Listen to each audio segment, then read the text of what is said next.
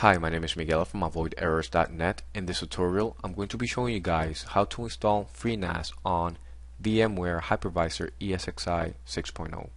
First, you will need to download the FreeNAS ISO. The link is in the description box below. Once downloaded, it'll most likely go to the downloads folder. You can run it from here, but in this tutorial, I'll be running it from the datastore.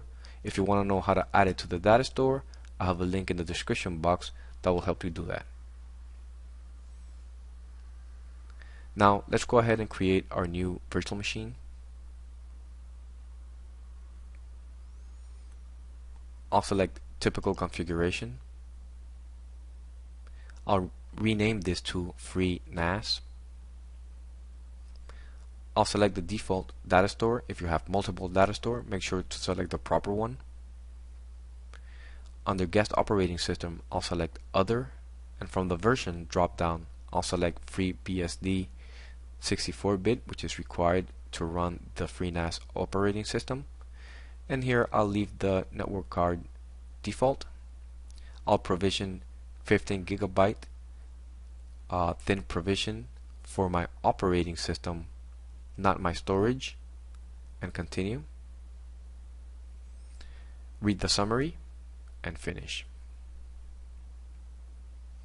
Now let's edit the FreeNAS virtual machine settings by right-clicking, Edit Settings.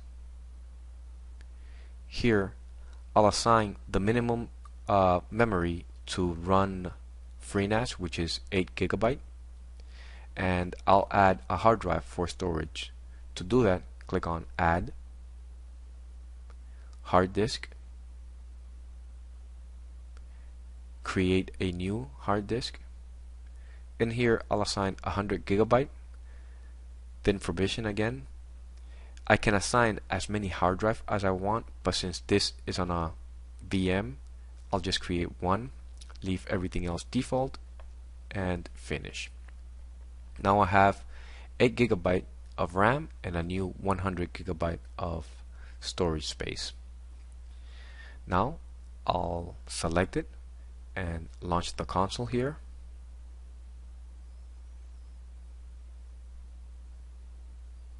Now run the VM and immediately click on the little disk icon, and from the drop down select Connect to ISO image on a datastore.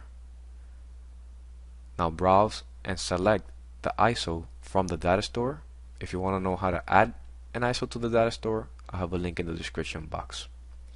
Now click on VM, guest, and send a Control-Alt-Delete to boot from that ISO you downloaded. Here, press Enter to start the installation process. Using the arrow keys on your keyboard, make sure to select Install and/or Upgrade and press Enter. Here, make sure to select the virtual hard drive you created for the operating system, not the storage, by pressing on the spacebar. This case is a 15 gig. Press the spacebar and press Enter. Read this carefully, select Yes, continue. Create a root password. Press Enter when you're done. Okay, the FreeNAS installation has succeeded. Please reboot and remove the installation media. Press Enter, and here, using the arrow keys, select number 3 to reboot system. If you want to remove the ISO, just click on the disk icon and select Disconnect from Datastore Image. Now here, press Enter, or just let it run.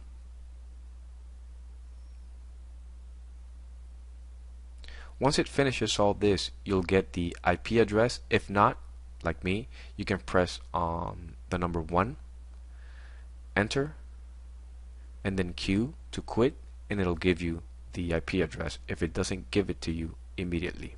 In this case, it's 10.0.0.24. So what we're going to do is, on a client machine from the same network, add that http:// and the IP address given by the installation of FreeNAS. You'll be prompted to enter the username and password, which is root, and the password you created when you installed FreeNAS. the initial wizard will come up here. I'm going to exit out, and we have successfully installed FreeNAS on the Hypervisor ESXi. From here we can do a simple volume share, which is the 100 gigabyte I assign for storage. All you need to do is just expand storage, volumes, and select volume manager. Here, name the volume. In this case, I'll select avoid errors, and I'll just drag this little circle here to the right, and in my case I'll only select one because I only have one hard drive. Now if I would have two hard drives, it'll select a mirror type system for backup, and if I had three or more, it'll create a RAID system. Now I only have one hard drive, so my total volume size is 100 gigs, and click on add volume. Now under volumes, you'll see this mount and the name of the volumes. Expand that and select change permissions. Here, make sure under group and other to select write, and then click on change. Done. Now expand sharing. My home consists of mostly Windows computer, so I'll expand Windows shares, add Windows share.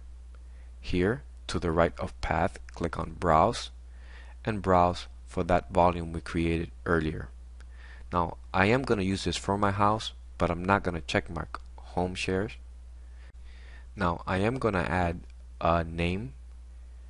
In this case I'll select FreeNAS, but you can name it as you wish, and I'll allow guest access. This means anybody in my network without a password can access the information on that volume. I'll click OK. And would you like to enable the service? Yes. Once the service has been enabled, you can access that volume we created and add or remove any documents you want to back up or store there. Thank you for watching this video. My name is Miguel. If you have any questions, feel free to post them in the comment section below. Thank you.